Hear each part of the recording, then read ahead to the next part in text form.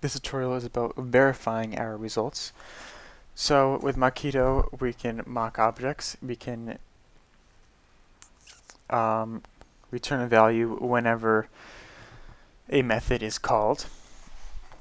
And we can also verify how many times a method is called. You may not think this is useful, but this is actually very useful with methods, especially this one. Test sending email is test if sending email is sending email body and sender info. Okay. So we're testing if we send an email, is it sending the email body and the sender info? Yeah. So what we're going to do is Mockito dot when email dot when it gets the body dot then return. I had a wonderful time at the office today. How about you? Now we're going to do email client dot from email by email. And we're going to do Mockito dot verify. So we're going to verify that email dot get attached file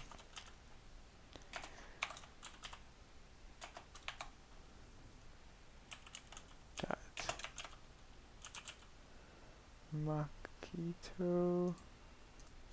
I should go up to syntax right there. So we want to do Mockito dot verify email, which is the mocked object.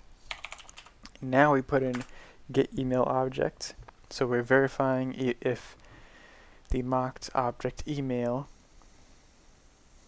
is calling get attached files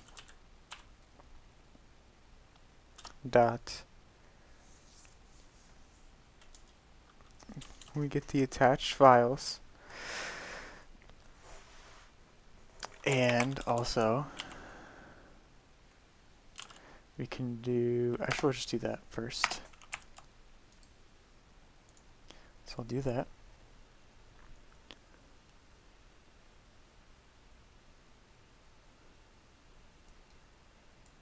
So what happened was it's saying wanted but not invoked email.getAttached files, and it's saying however there were other interactions with this mocked, so it's saying get email body was called. That's nice of them to say that, but this wasn't called the get attached files, so we're gonna fix that because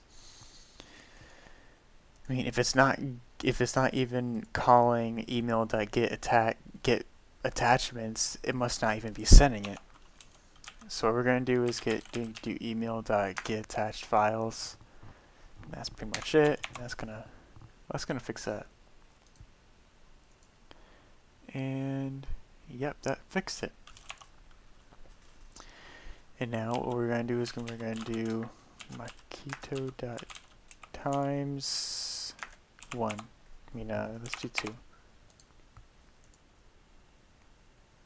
Now, we want to call that 2 times for some reason. So, email.getAttached files, and that should fix it. Let's run it again. Yep, that fixed it. And we can do other things like, I like the times. I only use the times, but there's things like at least once, making sure that the email get attached files is called at least once, or like other ones here like after a certain amount of milliseconds, so allows to wait. You can make it so it never calls that. So